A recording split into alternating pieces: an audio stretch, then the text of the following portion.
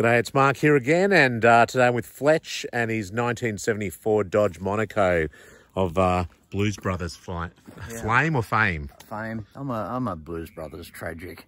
And when I first saw the movie in 1980, I watched it roughly 10 times a year till 1990. So there's at least 100 times and 50 or 60 times since then. So wow. It's probably safe to So you say, like the movie? There's still parts of it I don't quite get, but I still keep watching that about 150 times.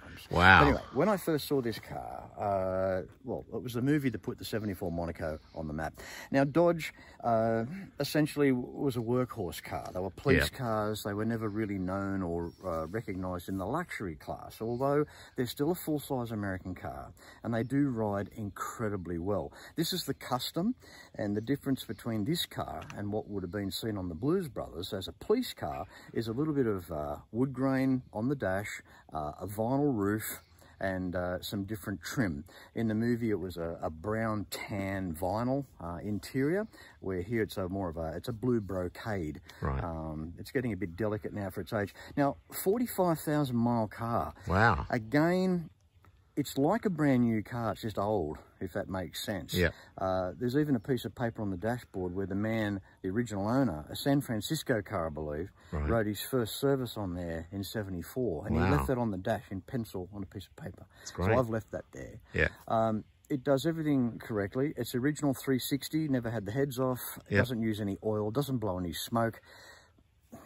Yeah. What do we say? Beautiful car. It's just a classic 74 Monaco. Yeah. I guess I had to put the bar on the front. The reason I did that, that's not a Fletch creation. That's off a blueprint spec from the Los Angeles Police Department. Oh, so right.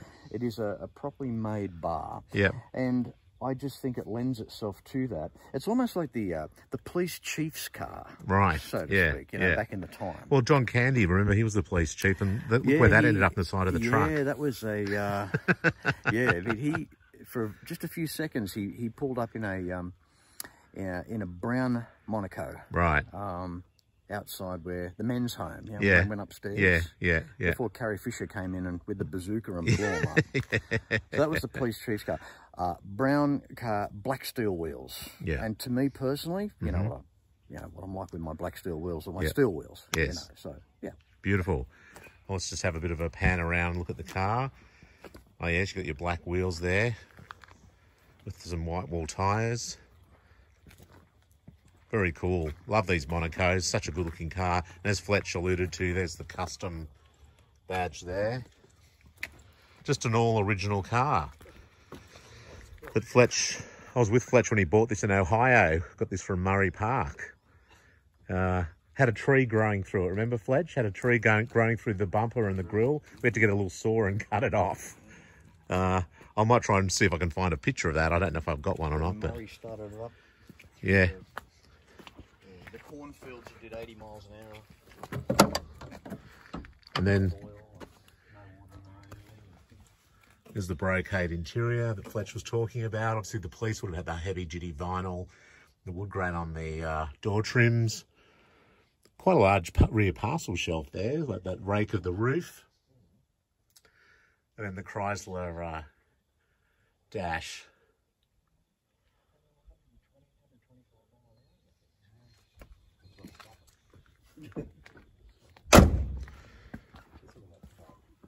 Hey, Fletch, can you turn the parking lights on? Because it's one of these things about this car that I think really love the sort of inset parking lights. I think that looks so cool. And also just something totally, a bit of a digression. Around the back, at the top of the rear quarters, they use galvanised sections. You see where the paint's come off? Oh, I'll go and film that. Galvanised steel. All right.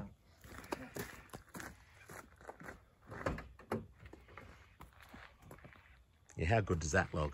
That looks great. It just looks like a police car, doesn't it? It really does.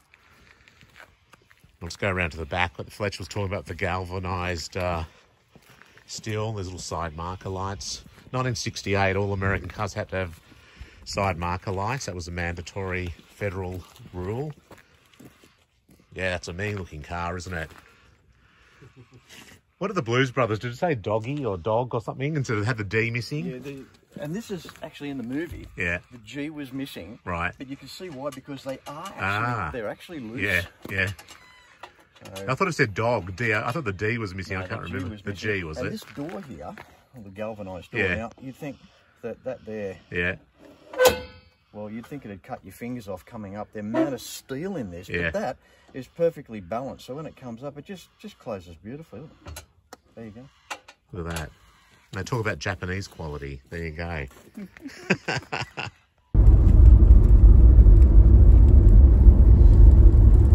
I love that floor air.